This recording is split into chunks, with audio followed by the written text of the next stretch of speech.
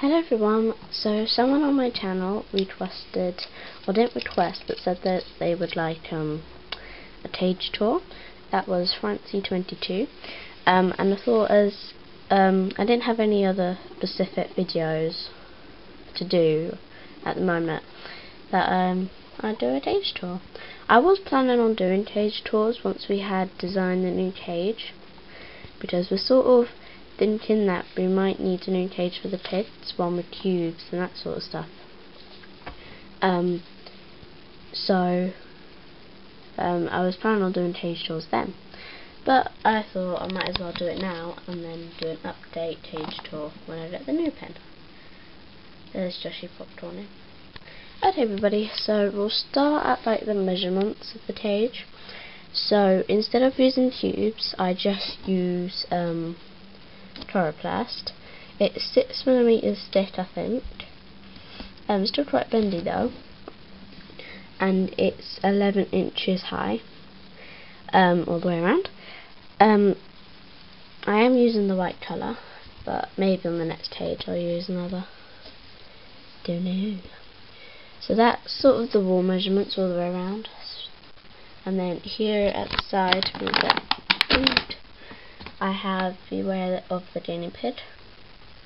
So that, I think that looks really cute, and that's on there. So I'll definitely have that on the at the cage. Yeah, that's really cute. At the back and at the sides, you might have noticed that we don't have just plain wool. If you don't know what that's for, it's because my guinea pigs love to burrow. But the thing is, when they burrow, they don't just go under the fleece, but they tip all their toys over, get hay everywhere, mess everything up, and it does take a while to get back to normal. So we just put parts of their old playpen that I don't use anymore, and then we cut out special special sized Correx at the sides, because of the way my fleece is, you'll see later, you will see that they can burrow down that side as well as that side and in the corners. So we have a Correx board there, the pen, and then another Correx board. Now my cage fleece, we have a fleece blanket for the first bit, and we sort of tuck it under there, under the pen, so that they can't burrow under it. Sorry, I've got a cold. I burrow it under there, but instead of cutting the fleece and then worrying about it being frayed, we use these sort of colourful clothespins, and we sort of stuck it up the side, so it's better than cutting the fleece, because you don't have the problem of it being frayed. I don't know how likely that problem is, but we decided to pin it up, and it's worked so far. The pens also make it look more colourful. So we have our fleece up this side, up that side, and then we don't have it up those two sides, we just have it tucked under the boards. So that obviously means that they can burrow under there, burrow under that corner, and burrow under that corner, under there, and under there. So it can become a problem. So that's why we put the pen and boards there. I do have two types of fleece. This is like a pink and black paw print one, and then I have a blue and black paw print one. So I usually use the blue towel, the blue throat with a green towel, and then I have this pink blanket with a pink towel. So yeah, I'm planning on getting another fleece, and I'm hoping it will be Olaf from Frozen, because I think that would look really cool. So if I can just find a place where I can show you the towels. There's the towel. So it's just a normal bath towel, nothing exciting. And again, we just tuck a little bit under there to make sure that they can't get it.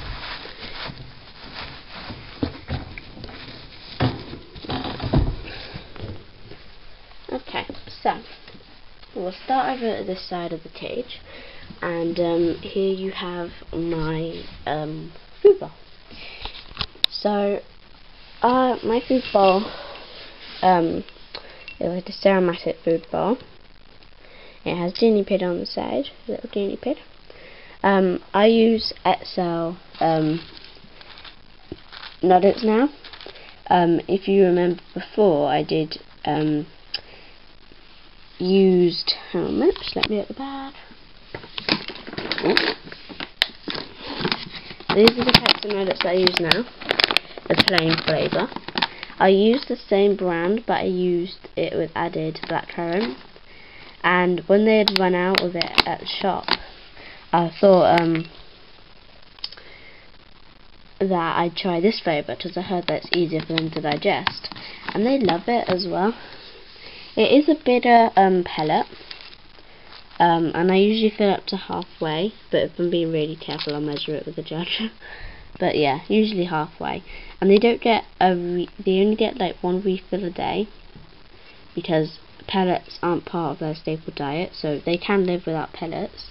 It just it can sometimes give them an extra boost. So I thought I'd have pellets. And touch into it.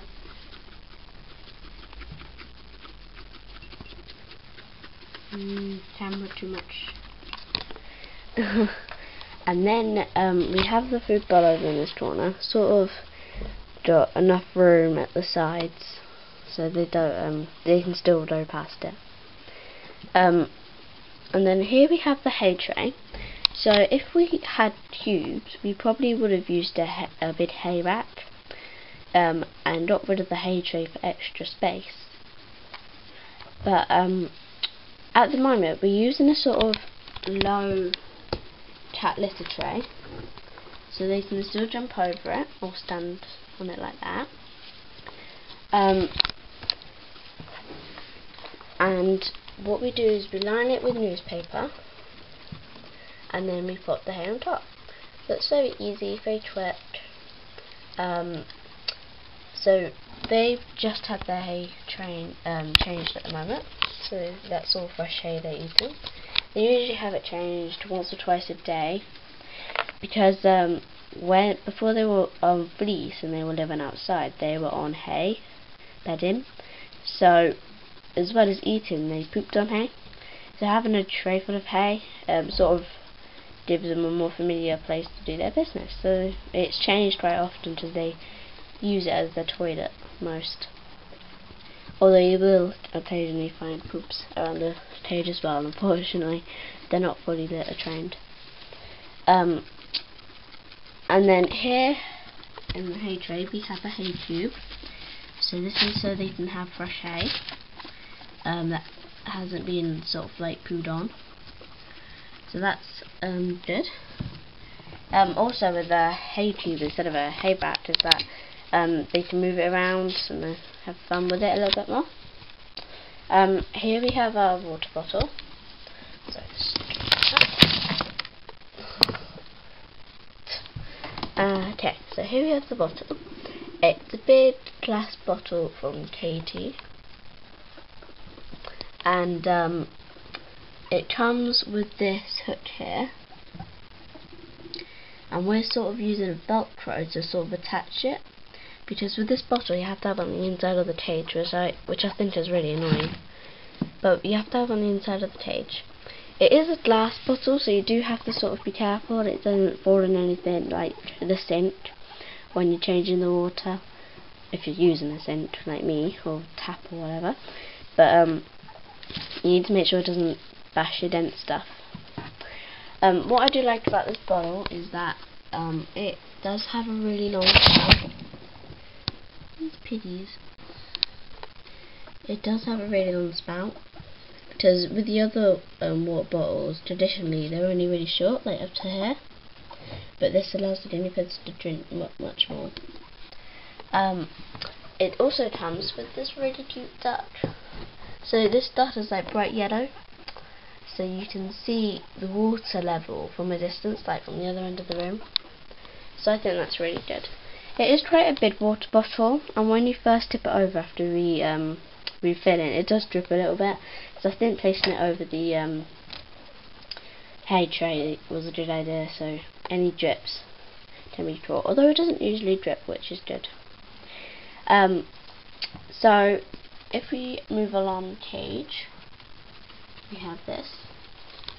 So this is a log bridge. As you can see, they have completely chewed the bark off this. That used to be brown like these ones, but it's not anymore.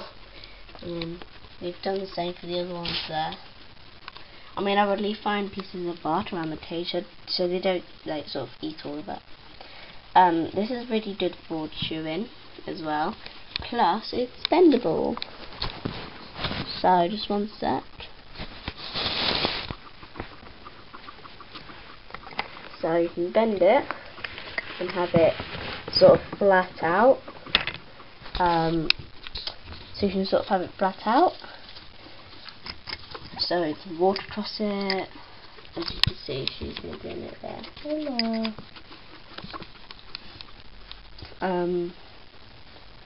Or you can have it with this bit bent over like that.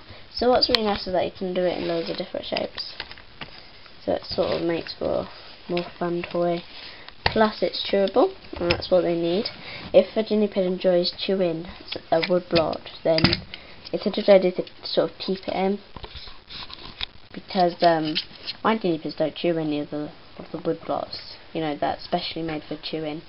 They just chew this and the tunnel, which we have next.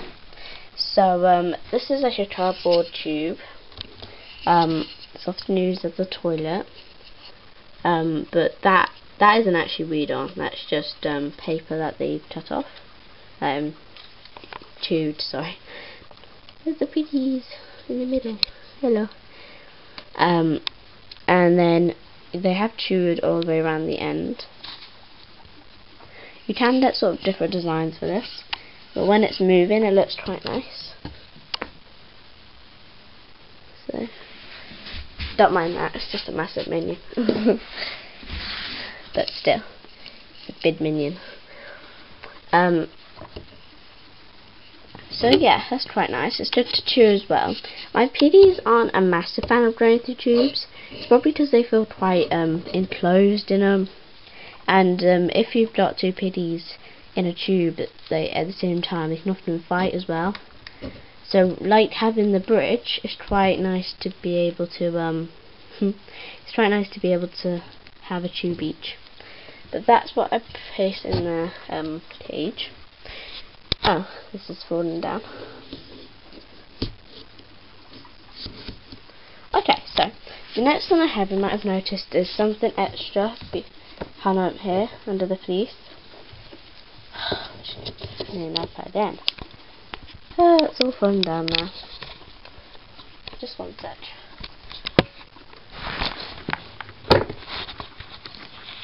I'll leave you to stare at stare while I just fix this.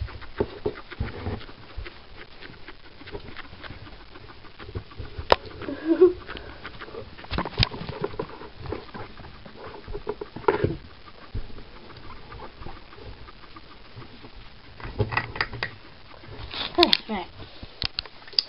Sorry about that. Okay, so here we have an old tea towel that we don't use under the fleece, and this makes a really nice den for them. They absolutely love being under here. It is made from an old tea towel, so admittedly it's a bit dirty, but it's clean for them. They don't chew it, surprisingly, because they chew their fleece and the towels, but they don't chew this. So I don't know why they choose to annoy me by chewing the bedding, but who knows. And then, so this tea towel is really good, like, for a number of ways. You can make it as a den, like that. Or you can have it the other way to make a longer, a shorter but longer them, and or you could have it hooked up across to make a sort of canopy sort of thing, or things like that, you know. So there's lots of different ways you can use tea towels. That's what it's like underneath. I often try and change it. What I like about the tea towel as well is that it has 2 entrances, or you know, if you have it over a corner, it has a big hole in the top. But it allows fresh air to go through quite freely, so they don't get too hot in it. So that's what I sort of try and do, because now we're getting a little bit more hotter here in England. It's sort of important that you have toys for your piddies that have 1 or more, 2 or more sort of doors, or windows if you like, because this allows fresh air to go through. So it also stops them from feeling so enclosed. If you go to pick them up in the toy, they don't feel like you've got a massive monster coming towards you. They have more doors to escape from. I mean, which is annoying for you when they run away, but it's less stressful for them to have 2-way toys. So over here we have this vegetable. So I sort of, if you can see, I just sort of hook it over the corrugated plastic here. Now if you're wondering what these little beads are, they're sort of beads that you find in jewellery. I just found them in our art box, and I had it back up, all the beads falling off. There. So I just found some beads and I just put them on the hook, and yeah, I think it brightens up the cage a little bit more. You can adjust the height of this vegetable using this, choosing how much height you want it to. The only thing I don't like about this vegetable, it doesn't have a bell. Everyone I see has a bell, a bear. But I think that looks quite nice. He thinks I have veg. I don't have veg. You can have your daily veg later. Yes, thank you. Now it has a massive hole. Well, not massive, but it has a hole in the side so you can put your veg through. Seriously, I don't have veg. And as you can see, the beads don't fall off, so the guinea pigs don't strangle themselves. So I thought that might brighten up the page a little bit more, which it does in a way, I suppose. So I usually hook it up over here, but sometimes I change the place. So I move it over to that side, for instance. So it's more exciting to find out where the veg is hidden. So that, I suppose, is one good thing. It's not really high up in here. It's shorter than the wall, so it's good height for that vegetable. So that is my cage tour at the moment. I will try and search the sort of price that I got the cage for and all the toys for. There's a pellet. Don't know where that came from. But I'll sort of try and find where I got them from, like the receipts or something, and I'll tell you in the information bar below. So that's my cage tour. It's not a very exciting cage tour at the moment. So I hope you really enjoyed it. This is my first cage tour, so hopefully I'll be making more when something new happens. With these toys, I plan to change the toys every 4 or 5 days, or at least once a week, because they do get bored with the same toys. And this cage, just to tell you, is 4 foot by 2 foot. And that is the right size for 2 piddies. If they have any smaller than that, like a male or female or 2 males or whatever, they will get frustrated and they will start to fight. So I do plan that you get a 3 by 2 for 1 pig, a 2 by 4 for 2 piddies, or 2x5 for 6, 2x5 for 3, and so on. So depending on, like, if you have 3 females might fit in a 2x4, but 3 males won't, you know. So you've sort of got to find out the right cage size. But yeah, for 2 piddies, any smaller than 2x4 cage will be very frustrating for them. So make sure that they have the right cage size. Okay, everybody. So I hope you enjoyed this. If you want any ideas for other videos, because I need ideas, I am planning on doing a sort of series, like a housing series, where in the series I do a video on what cage to buy, and then another video like chapters like what bedding to use and that sort of stuff. So I'm planning on doing things like that. So yeah, watch this space. Okay, everybody, bye.